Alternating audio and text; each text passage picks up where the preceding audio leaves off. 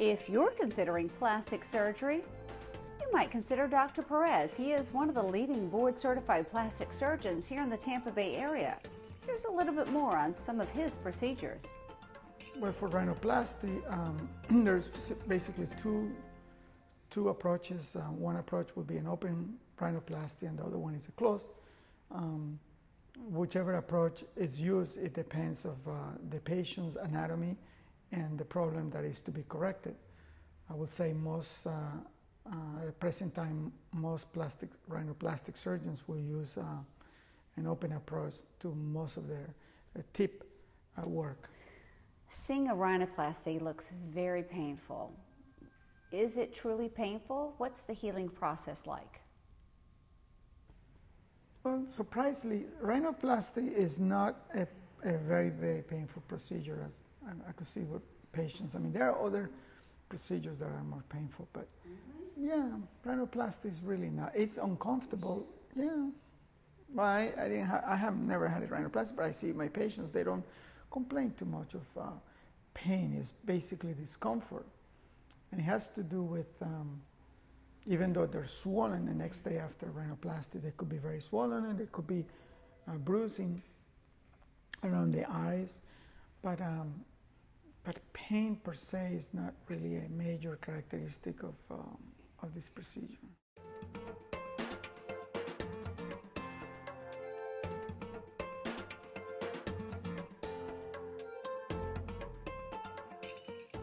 The infracture in rhinoplasty, which requires an osteotome and a mallet to basically is to break the bone, to make it narrower, that's not for everybody.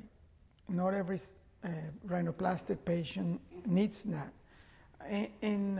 But it's part of the rhinoplasty to narrow after you have reduced, after the surgeon have reduced the dorsum, if you want it, if it's too wide, or basically if it's too lumpy, you reduce the dorsum, and then usually those patients require infracture, which basically, as you described, is an osteotome and breaking the bone.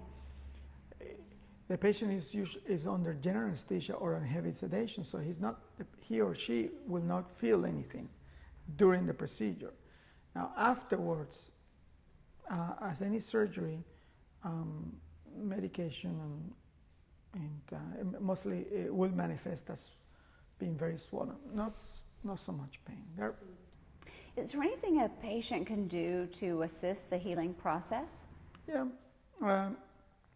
Well, at the beginning, during the first 7 days, patients usually they have a splint, either internal splints, dorsal splints, and externally. And during that time, having exercising is not recommended, or any exercising, just that, and to keep the head elevated perhaps the first 2 nights after surgery, because then that helps with the swelling. Just sleep up with a few pillows up, propped up the head. And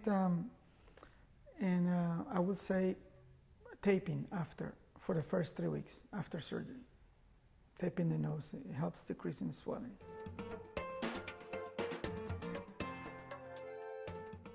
Well, swelling in rhinoplasty could take up to a year. It takes a long time.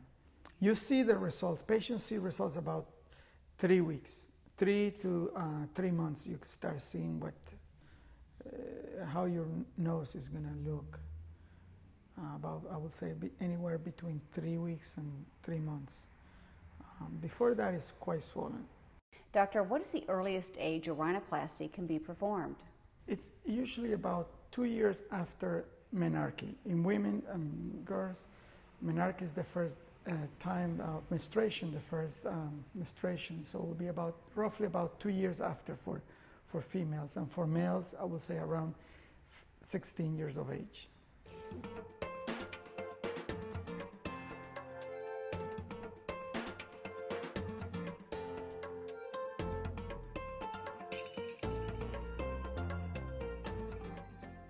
Well, rhinoplasty, as any surgery, in this case, as any aesthetic procedure, usually they should be patients that are healthy, with no significant medical problems, patients who whether it's in a structure problem or whether it's just basically aesthetic, the looks, they don't like the look of their nose. Providing the patient is healthy and a good candidate for this procedure would be somebody who has no major medical problems.